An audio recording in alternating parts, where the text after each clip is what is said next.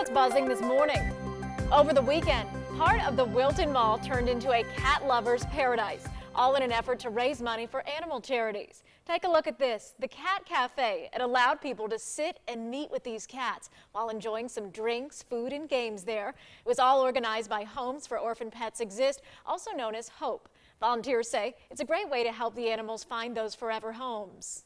I think events like this can help people get to know the cats before they adopt them, so they can, already form a bond and know what type of cats they get along with best. Some good news though, if you did miss this event, they're hoping to host a similar one sometime in the future. We'll of course keep you updated. And the Powerball jackpot is on the rise once again. No winners were announced yesterday. So the jackpot estimated at $613 million, cash value at $329 million. This is the 9th largest in the game's history. One ticket in Texas did match 5 numbers in the power play for $2 million, while 3 tickets earned $1 million. The last jackpot winner came in November 19th in Kansas for $92.9 million. The next drawing will be tomorrow night. Good luck, everyone. And the popular Movie Pass app, a subscription service for film lovers, staging a big comeback with some changes though. So this service is returning with its hallmark all-you-can-watch plan, but this time it has a tiered payment structure.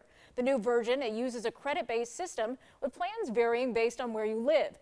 In New York, plans start at $20, which translates to about 2 to 3 films per month. The most expensive plan would allow for 1 movie per day. You will have to shell out $60 a month though. This is really the year, I think, where things get much more back to normal. And even though streaming is available at home, we have so many options for entertainment. Going to the movie theater, there's nothing like it. The current Movie Pass, by the way, is still working on a relaunch. There is a beta version already available to customers. And Paramount announcing they will be merging with Paramount Plus and Showtime. The streaming service and cable channel will now be rebranded as Paramount Plus with Showtime. Executives say the combination of all of Paramount's content, it's ideal for their customers. This does come at a time when competition between those streaming services is very high. Executives say the integration of these two platforms will most likely lead to layoffs.